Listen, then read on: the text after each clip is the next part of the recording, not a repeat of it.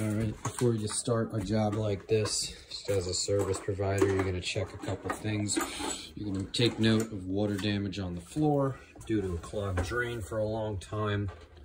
You're gonna see some trim right there. You can see that water's puffed that up. You don't wanna be getting caught messing something up, because that's probably gonna chip off, and then, you know, if the homeowner's like, what the heck, at least you have something to show for yourself, you know. This is a pretty involved job. You will be moving a refrigerator that hasn't moved in 20 years. All right, guys, step one, deinstall unit. Take off your trim strips, which are located right here on the side. And you're gonna unscrew all of the screws that hold the machine in. Voila, unit out on the masonite. We're gonna move it 90 degrees. All right, unit is out. It is tilted. We have access to both evaporator panels, and then we have Joe back here zipping off the heat exchanger cover in the back. Okay, heat exchanger is in the back. Feed right down into the mechanical shelf on the bottom. We're going to be replacing these. Evaporator panels are both off, exposing the evaporator. Now we are removing all of the screws from the tracks. That will allow us access to the heat exchanger on the left side. At this point, you go out to your truck, you get your parts. We have evaporators, 2 different style heat exchangers. You need to check with your parts department to make sure you have the right heat exchangers, because if you use something too long, you're going to be very unhappy because you have limited space in the mechanical shelf down there to operate. And then we got some valves in here. Those are the solenoid valves. Moving thermistor connections, letting them dangle and hang. Our fan motor up there stays.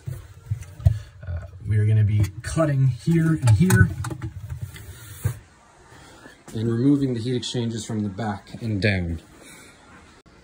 Your heat exchange comes packaged on the right, kind of folded up. We're going to straighten it out like the heat exchange on the left. Leave the hook at the end. All right, we cut out the old evaporators. We have the new evaporators right there. We have removed the heat exchangers through their holes that feed the evaporators. And they're going to slide through the hole on the bottom and come out with the mechanical shelf. We'll probably just cut them. Pulling out the mechanical shelf now. Interior is pretty much stripped. Okay, the front compressor of the mechanical shelf is for your upper system. It runs a heat exchanger. A copper line in a circle. It's very complicated, but it's very not complicated at the same time. Makes a circle. Comes around the side here and ends up being screwed into the ceiling right there. Just a screw, Phillips head. You remove that screw, it will drop down a 3-way connection. That 3-way connection branches off to each heat exchange. That's all you have to know. We're going to replace behind that T. We know there is no leak in front of it. We have tested it with nitrogen. Once the T-fitting is off the ceiling, you will see on the right side, as it comes into the T, that's coming from your compressor. You can trace it right back. On the left side, that goes up to the upper evaporator, and on the back to the lower. So we're not going to replace that T. It's not leaking. We're going to cut behind it and start soldering on our heat exchangers. Make your cuts on these with a copper cutter, like so, miniature style. Make them clean. So we're going to use cup links to resolder. All right, Joe, pull the heat exchanger out. It's all disconnected. And there it goes. It's going to go right out towards the back there. Right out the back. And he's trying to just pull it through, and he's going to get it. Once he's done with that, he will show his prize. Yay. Good job, Joe. This is your best method here to get this all in one piece cleanly. You solder the evaporator to the heat exchange right here outside the unit.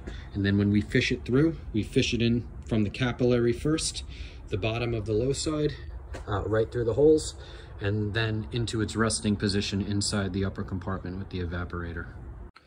Okay, we're getting to soldering our new heat exchangers in place into our T. And once we do so, Joe, can you take the... Once we do so, we are going to wrap the capillaries. A beer can is a good size for this. It keeps these long capillary tubes in nice shape, out of the way. And then nice circular pattern, and we'll zip tie them together. But basically, there you go. You got a nice capillary run, and we'll run that right into the filter valves. Thank you. Okay, we have currently evaporators in place. We have heat exchangers puttied, routed, down to the bottom, strapped into place. Definitely strap them into place, screw them back into where they came from. You use the same connectors you took out. Next, let's get into changing the solenoids on this unit. It's a very simple sealed system job. It's a little tight. Your solenoids are located, screwed into the condenser right there, upper and lower. Believe that they are definitely labeled. Not like it matters. I think they are the same unit. So if you mix them up, no big deal. But you do have to know which heat exchanger capillary is for what side. And we have our lower right here. All right.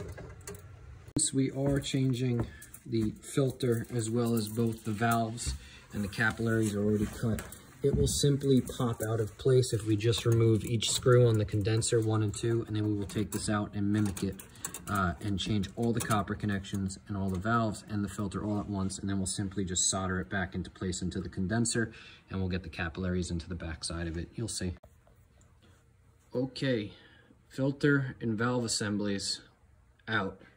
We're going to mimic that out of the unit before we solder it all back into place. You can see each valve has a electrical connection, and they're labeled upper, lower. I've been using this trend of putting red tape on everything that denotes lower. So this is a lower heat exchange.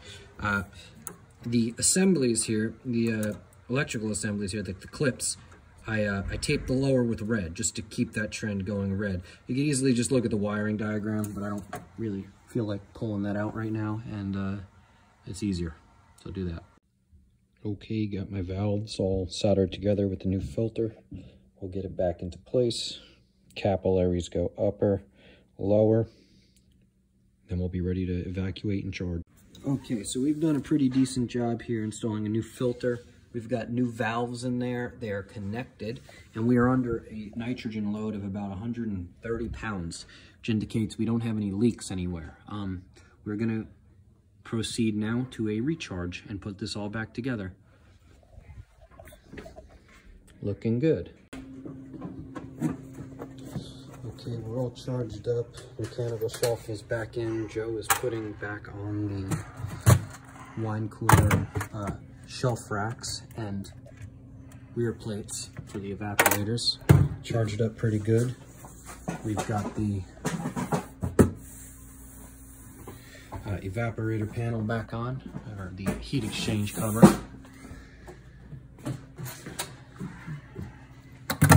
And this thing should work great. All right, we're reinstalled here. We have good pressure on the low side of the compressor. Putting the mechanical shelf back in, if you do everything with the idea that, you know, you're going to be putting a shelf back in, keeping the heat exchangers high up towards the ceiling, it goes in much easier. You know, so that's what you do. You just slide the mechanical shelf back in. Sometimes you got to use your feet, push it in, get it in place, make sure the fan's still spinning. If the refrigerator's got good pressure, low lower wine cooler and upper wine cooler, you're in good shape.